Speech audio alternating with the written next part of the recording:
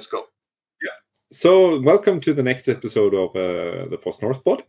Today we have Burkhard Stubert with us. So Burkhard, please tell us who you are and what you do. Yeah, hi, I'm Burkhard from southern Bavaria. So I'm a freelancer and have been for the last 7.5 years now building Qt embedded systems like driver terminals for sugar beet harvesters, forage harvesters, two infotainment systems, metal sheet bending machines, so doing metal sheet origami, cool stuff. I could refresh my my trigonometry and geometry expertise a bit, and now doing a medical cleaning robot. Cool. So lots of devices, and lots of devices, yes. And you've done an interesting talk, which we will link to, about LGPL and devices, which is interesting. Yeah, it's one. Well, I got into the licensing things because of doing Linux systems, building Linux systems with LGPL, with Qt under LGPL, and of course about 100 other different foss licenses, which you have to check as well. So I've done a couple of checks by now for 4 or 5 customers by now. So checking the compliance of a complete Linux system built with Yocto. Yeah, I guess that's looking at your newsletter and so on. I guess that's your play field. So Yocto, embedded Qt, embedded Linux on yeah, that's devices. It. So no desktop. So that doesn't mean that I don't use QWidget. So my last project was actually with QWidget on an embedded system. But yeah, so it had to do some hard thinking 12 years back. That was my last desktop application I did. Yeah, and it was a bit obviously my work at Nokia. So where I was in business development at Nokia Qt. Business development for the LGPL Qt part, so convincing companies to use Qt under LGPL. So yeah, I guess that's what got me started in that. And I mean, that's also a bit of background to why Qt is LGPL. So I mean, it used to be QPL and all of that before, but then they transitioned into GPL and dual licensing model, and then Nokia acquired them, which meant that the actual business was selling hardware, which meant that they went LGPL to basically increase the number of developers and make it more available. And now we're sort of seeing well, I don't know how to put it, but sort of going back towards GPL in some modules. And also the new modules especially. So yeah, and also transitioning towards LGPL 3, which I find clearer in many respects, but it does have some clauses that affects device manufacturers in what you have to do, especially towards consumers, which sets the fields for an interesting question. So one of the things that you mentioned is that the difference between consumers to business, or business to business and business to consumer, and how that plays with the LGPL. Perhaps that's one of the I think that's one of the first questions you should answer when you think about which license to use, Qt Commercial, Qt LGPL, and if you are inclined to use Qt LGPL, then look at the difference for consumer products or business products. And the thing is, if it's a business product, you do not have to provide the installation information. That means essentially you do not have to make your device updatable. So with LGPL, normally it says, well, you have to allow your users to modify the Qt library and then to install this modified Qt library on the device. That's for consumer products only. but not for B2B products, not for business products, and that's important to know. And so I'm most of the time I'm working with businesses, so building B2B products. So for them, then it's easy. The decision is a lot easier because, well, no force to update your device, and yeah. So maybe can give you some examples. What would be a typical such device? Is it a harvester? Yeah, harvester, of course, is a typical business device. Tractors, trucks, professional appliances. So say a professional coffee machine or professional washing machine, dishwasher, as you find them in restaurants, or professional washing machines you would find in hospitals, for example. So these are business devices or medical devices most of the time. If they are used in a hospital, that's a commercial product. Heavy duty cameras, as you know them from trucks or harvesters. And there were some, if you then go to home appliances, say the washing machine, which is in your kitchen, probably not in the kitchen, more in the bathroom or so. I think it is in the kitchen in England or in UK. Yeah, I lived there too. So, so the home appliances are consumer products.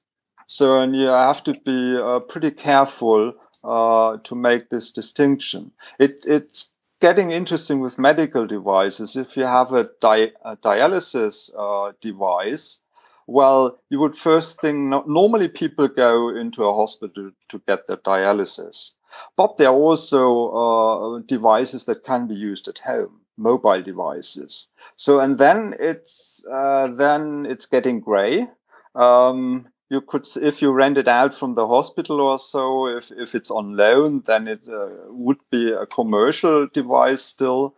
But as soon as this device is your own device, which you use regularly in your household, maybe a button or a smartwatch which says, "Oh, the old person has fallen down, so we should check up on him or her." That then is a personal device. And I think the wording is, I've only studied the wording in detail into GPL v3, but I think it's identical between LGPL and GPL. Yeah. And I think it says that as soon as you enter the gray zone, it is a personal device. If there's any question, you should always sort of lean in that direction. Yeah.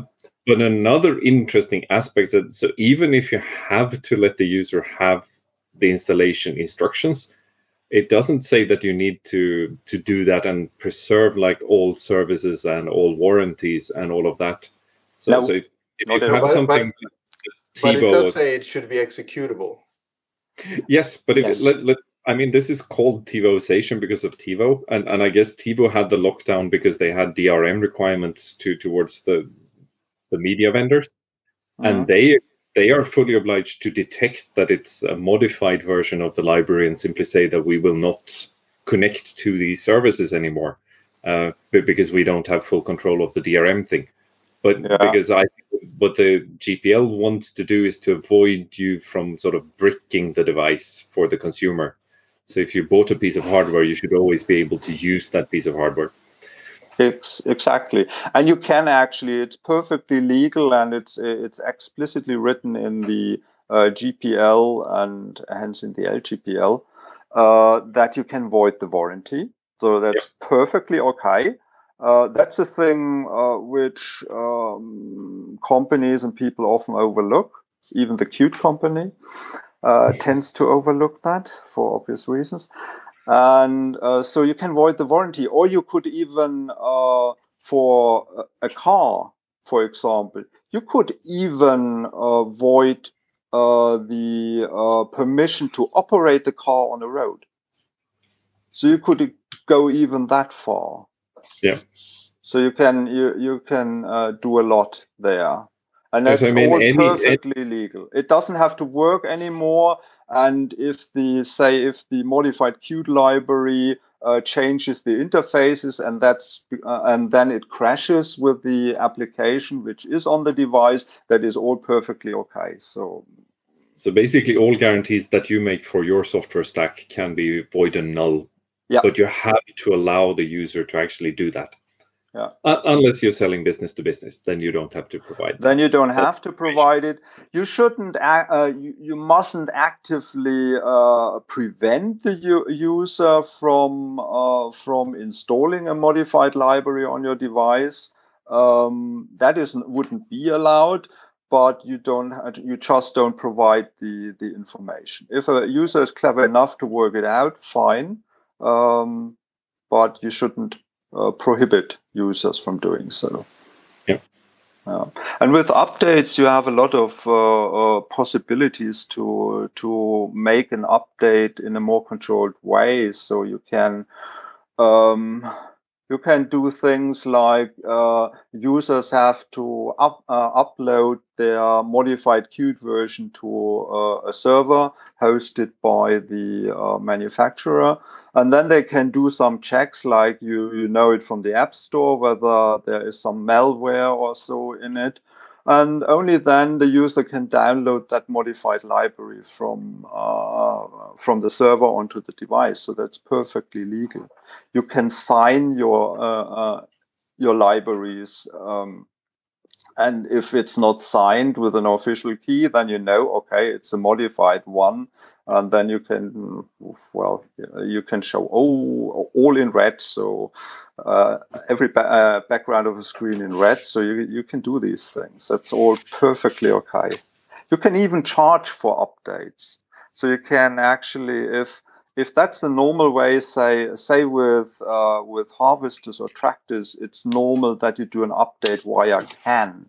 Takes ages, but then you have to buy the CAN cables, adapters to USB to CAN adapters, and so on. At you'll pay something like 2,000 euros, but that's perfectly okay. If this is the normal way the company does the update, then you can charge for it. Yep. So with your experience here, what does your customers say about GPL 3 and LGPL 3? Well, it started rough as usual. So I did a project with the time of Qt 5.6. That must have been 2016, something like that.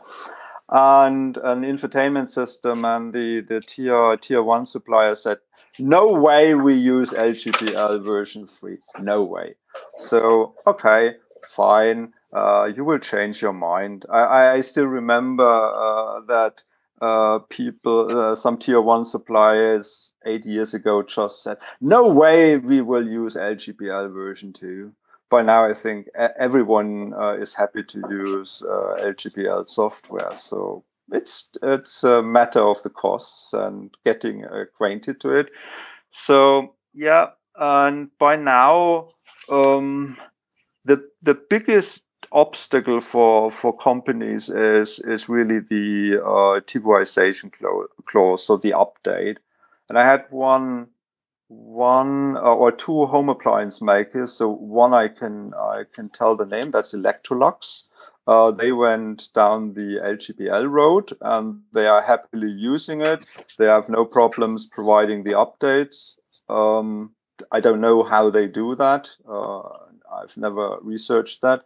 But they are happy with that, and they talked about it on some Qt Day in Italy. And then there's another direct competitor of Electrolux, and they couldn't get their head around this update clause. And even, well, I think they never really wanted to think about how they can update their home appliances. And it's just not really knowing what is involved. You can make it very safe, like an app store or so. You can void the warranty and so on. and they know how to void the warranty. If you scratch a screw on a home appliance, warranty is voided. So we all know that, and it's So that is the clause which causes the most head scratching. And they paid in the end. They pay millions of license fees to the big company. Fine with me. I must ask, Electrolux is doing like whiteware fridges. What does an update of my fridge give me? I don't know your fridge, but I know mine, and I think that there's only a microcontroller inside there, if at all. Yeah, it has some LCD display, and that's it. And I like my fridges dumb because they can't break. So nothing but think of the smart fridges where you really have a display in the front panel, and you have all kinds of apps. If you look at the Samsung or LG fridges, so the Asian manufacturers are much more happy to provide basically a phone or a tablet integrated into your fridge or oven or whatever. So they love that. Mm-hmm. But for me, I don't know. So I have a washing machine with a rotary knob. It doesn't even have a display. Good. The fridge tells me the temperature. Is it good because you don't have to display the Qt license? No. Well, in that case, you don't have to display it. If there's no ability to do so, you don't have to. It's only if you have a user interface where you can display license text, then you have to do that in a fairly prominent place. But I can imagine that if you have like a fridge and an oven and tons of other stuff, perhaps they can communicate between each other and do some magical stuff. Yeah, that's where I think that would be a good use case. So let them communicate via Bluetooth or so with your smartphone, and then have some interesting applications on your smartphone, like stopping your oven now, because you could see into the oven from your smartphone because there's a camera inside there. Oh yeah, my chicken is now well fried, so it looks a bit black already. Good, stop it. So you can do things like that if that is your cup of tea. But you can always connect it to the fire alarm. I mean, that's sure, yeah. But still, you wouldn't need, you don't need a fancy or rich HMI for that. So it's, yeah. So I don't, to be honest, I don't understand it on home appliances. So maybe on an oven or on a cooktop, maybe if you can somehow control your recipes with that, yes, that can make sense. But what we have at the moment is it's not too good. Well, I can imagine it's like the vacuum cleaner notices that your bag is getting kind of full. These kind of information might be good, but typically you smell it before you get a notice, I imagine. Probably. I'm curious, you mentioned in your talk in Italy during the QT days about modifications. So how do you manage modifications you do to QT code? So normally, if it's a consumer device and I have to provide the installation information, I would provide my whole Yocto build environment. So, and I don't differentiate between packages which are under LGPL and which are under BSD or MIT license. It's all the same. So LGPL is version 3 is probably the license with the most conditions, terms, and if typically all the others will be satisfied if you satisfy LGPL license. So I would just pack together the complete Yocto build environment with all the sources downloaded, and off you go. So that means with Qt it would be typically patches. So patches in the played in by the Yocto recipes. So BB append, basically. BB append, exactly, and with a patch in a subdirectory. Yeah. That's the simplest thing. So handle everything the same, and don't do things differently for each different license. That's overkill. Yeah, and then you also fulfill I mean, you need to provide the source code, even though the upstream goes down and all of that. Then you have a tarball that gives you the rebuildability and all the source code archives. You could actually do everything offline without an internet connection, and that's possible. But you do not even have to go that far. So it's still okay if it downloads things from the internet. And with Qt, your modifications, that's some patches, and they come from your server. So that's the easiest thing. So I think stay pragmatic, do it with least effort. Yeah. And you somehow and be nice to the user who wants to build a Qt library and get it on the system. Why not? I mean, it's probably not a majority of your customers, so it's probably not a big hassle. No, I did that for one of the harvesters, but in the end I found out from Miriam Ballhausen, the lawyer, that it's not necessary to provide the my Yocto build environment. So in the end we didn't do that. But no, consumer devices are rare for me. In your talk, the same talk, we're linking that, by the way, dear listeners. So you mentioned, let me see, I have a note here, that you mentioned an example where you could wrap the Qt keyboard, and then you have to publish that wrapper. So can you explain what you mean with you have to make public? Yeah, sure, I can. So Qt Virtual Keyboard comes on the Qt commercial license or GPL version 3.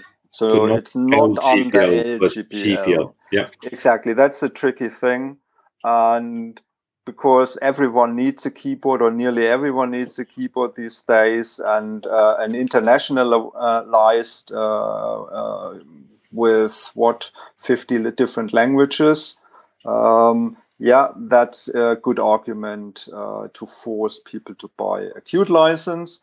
So the way you can work around that is you put the virtual keyboard into a process of its own, and then you use a window manager to compose the keyboard with the rest of your application. And so it looks like, it's in process, but it is not. It's in a separate process. You will need some protocol, inter-process protocol to send the key presses to the main application and send some other information to the keyboard. Then you have to provide what you do in this process, which would be a separate Qt application. You obviously you use Qt Virtual Keyboard under GPL, and then you have to provide this little wrapper code which does the communication with the main application. You have to provide that under the terms of GPL, and so you have to make that public. You have no choice then. So you have to, the little bit application code you have there, you have to publish, because then the combined work of application and keyboard is under GPL then. For sure. But so I'm curious. I'm not an expert in GPL 3, who is, by the way, but in GPL 2 there is, in section 3 you have a couple of alternatives. You can distribute in different ways. So in only one of them you have to publish to any third party. It's a vague phrase, I think, but that any third party is what if you distribute, like, I think it's if you're giving an offer to the user, then you have to make it public. The other option. So you typically have you have two main options. You can either publish your the source code of the Qt library or piece which is under LGPL or GPL. You can really publish that. That can be on a USB stick. That can be on a web server or whatever. That's one way to do it. The other way is you give a written offer and say, dear user, if you really want my crappy software, then you can get it. And you have, and then once the user says, hey, I want the software, then you have to provide it in the same way as with the first option. And this written offer has a minimum length of 3 years, and it must hold for the lifetime of the product, whatever is longer. Yeah, and I think it's the warranty period or something like that also comes in. There are some terms there too. Yep. But is there a clause in GPL 3? I don't remember. Yes, there is. It's explicitly written. I don't know which clause it is, but there is a clause which really gives you these options. Well, it's actually 5 options. So, but it's always either you publish the code on a CD or USB stick or on a web server, and that is already 2 options: web server and USB. But I mean, stick. Sorry. And then, or you have the written offer. And then again, so there are 5 options in the end, but a bit strange, I would say. But I think if you're my customer, I think that it's enough if I ship the code with a binary. That should be enough. Yes, plus the written offer, and you have to hand the written offer to your customer when they sign the contract. So the contract which is signed, so there you have to provide the written offer and the text of the GPL or LGPL. You can also put that in the manual if you hand over a manual. So that's the typical way to do that.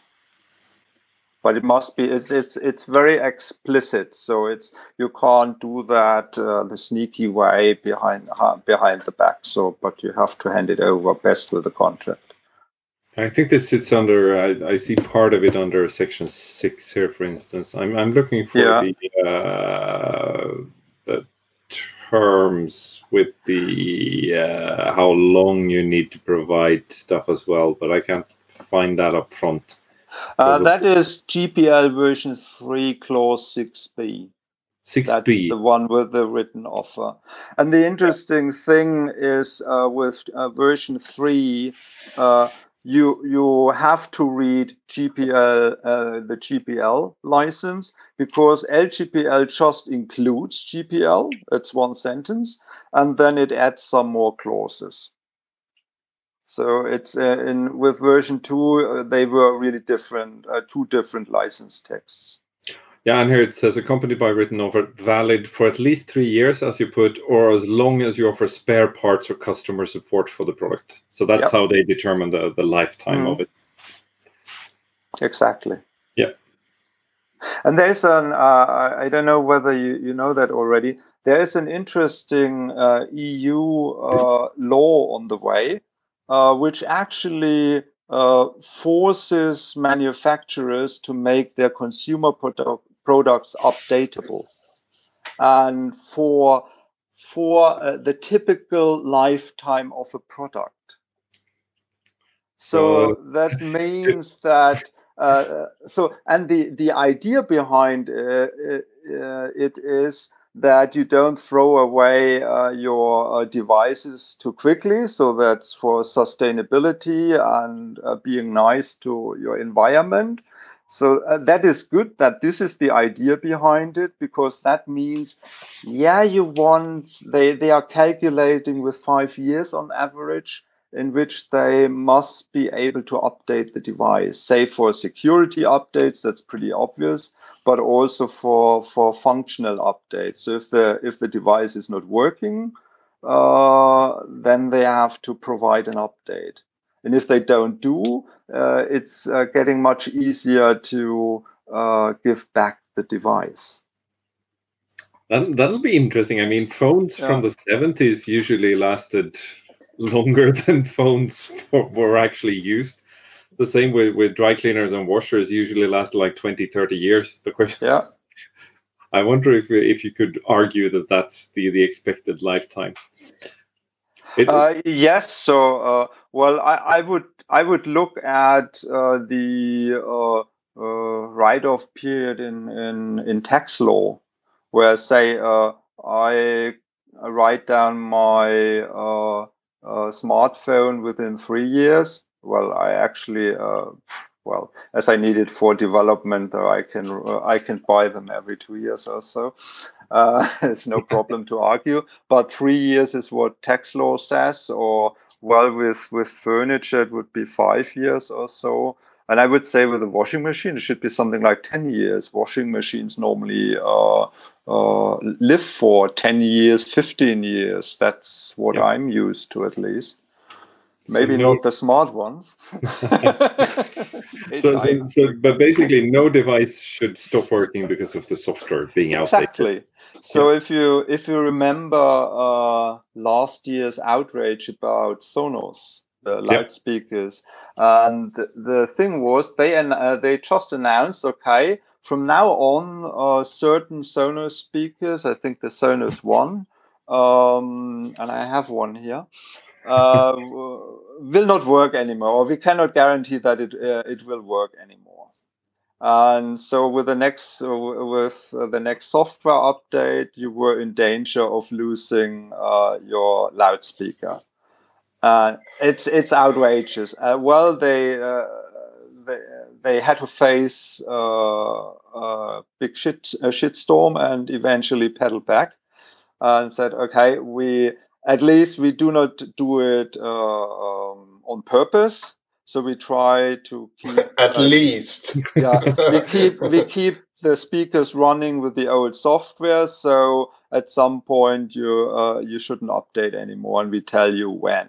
And they kept that promise so far. So I'm still running the old speakers. So I have 2 of them, and there the time is already, I think, 7 or 8 years. So that's quite long already. But still, I would say a loudspeaker that can last for 15 years or 20 years. As long as you can plug in an audio cable to it, I'm okay with this, like the over-the-air transfer not working. But it is actually. So while you have the controller for the speakers you have on your phone, and the interesting thing with the new EU law is that the application on your phone counts to the speakers. So the product is the loudspeakers and the application on your phone. And now it's getting interesting. And that's I think a pretty good thing for consumers. But looking at that law from a producer's perspective, is it that the producer needs to update it, or does it only need to be updatable? So you could actually... you must provide updates. So you cannot provide the Yocto build environment and say... No, you have to do it. It's even more than the LGPL requires. And it's for the whole system. It's not just for the LGPL parts. It's for every package you have on a system, the whole system. So if you have some strange video streaming app on your phone, and that doesn't work properly, say the video quality is always bad because, I don't know, they use some cheap codecs or so, and it just doesn't give you a good quality. You can give back the phone in the end. So now it's getting interesting. Yeah, that sounds like fun. Or you can at least get, if that's, say, a subscription service, then you can just terminate the subscription. If they can't fix it, they have one chance to fix it. And if they can't do it, okay, subscription terminated, give me my money back. I remember some perhaps 10 years ago, there was a discussion about liability. So if say a car, if a car breaks down, causing damages, say it's stopping in a tunnel, that's going to cause a lot of pain for some people. So if it does that because of my update, still it's let's use Saab, an old Swedish company not producing cars anymore. I still remember them. I'm old enough. I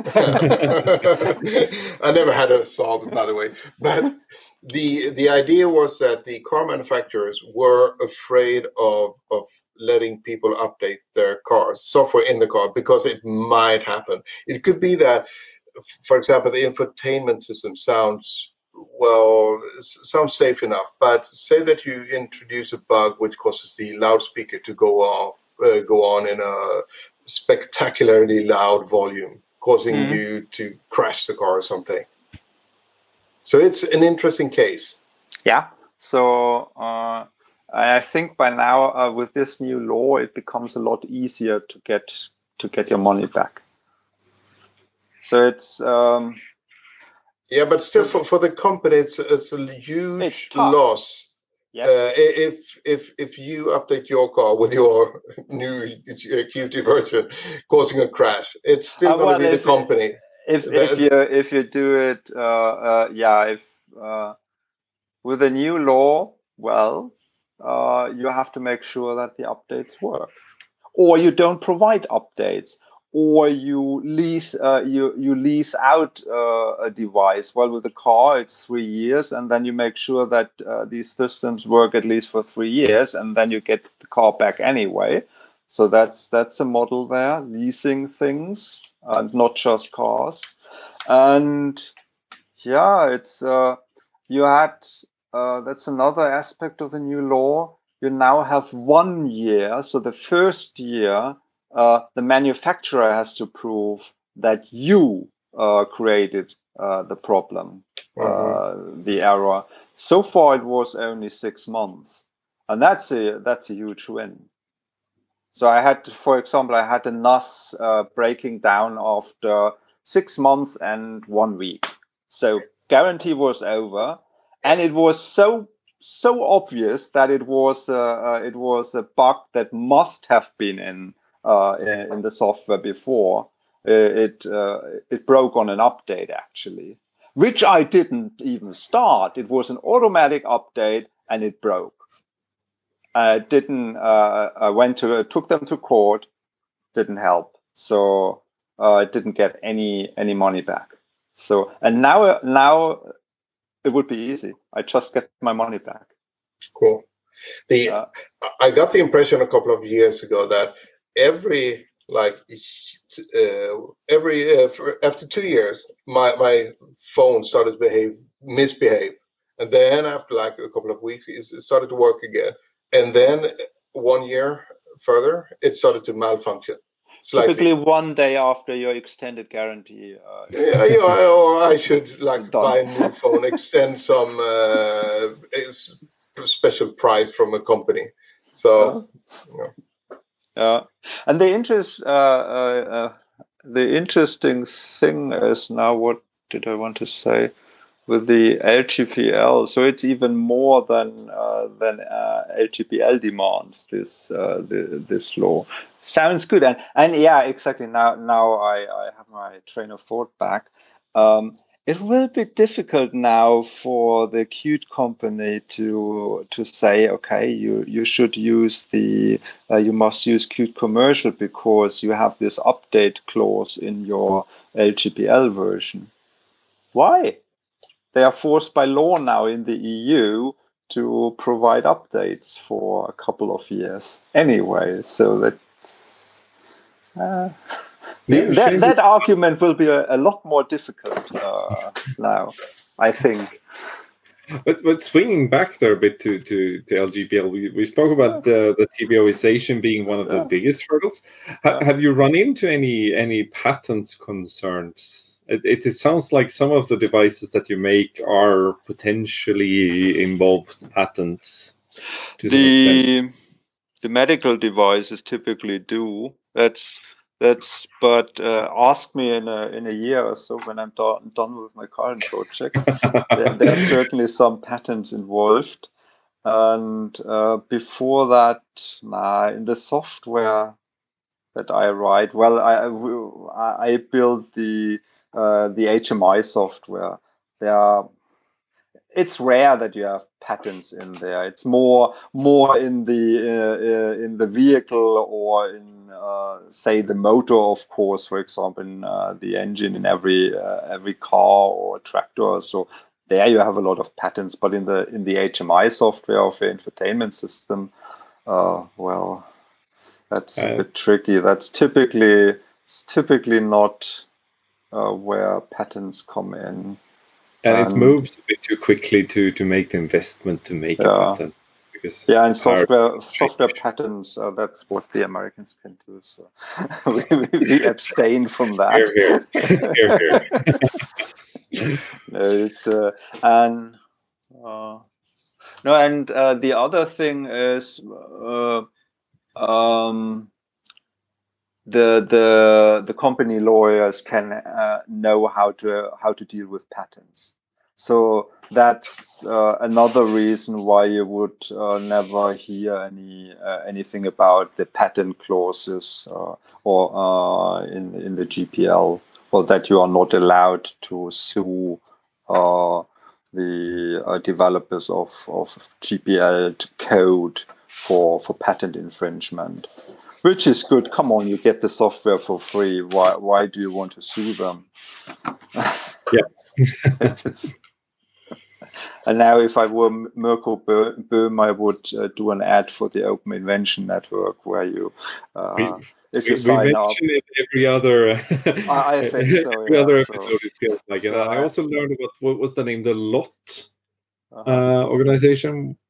That you mentioned is another patent pool to sort of get protection by moving as a group. And I think if you're using foss software heavily, you should really sign up there. So I've signed up there as well. So Mirko's doing. Sounds good.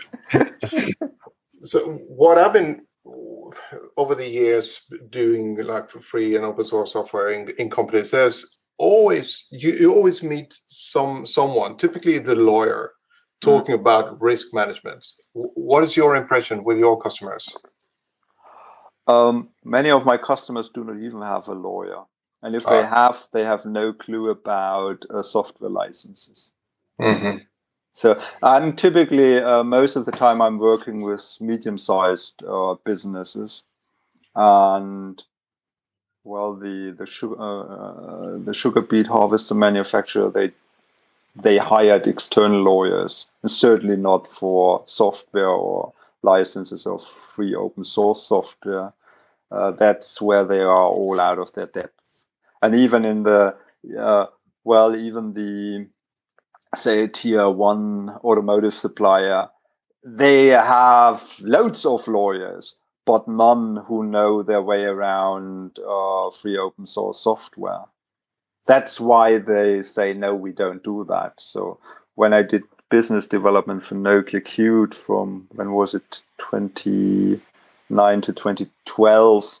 I talked to a lot of these big companies, and they just didn't have the legal departments just didn't have a clue about these licenses, and that's why they said, no, you are not allowed. We will not use it. So end of discussion. And there you go.